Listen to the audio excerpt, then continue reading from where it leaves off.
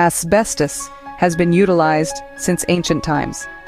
Large-scale mining commenced in the late 19th century. Asbestos wasn't invented but commercially utilized in the 1800s, notably by Henry Ward Johns for fireproof roofing material.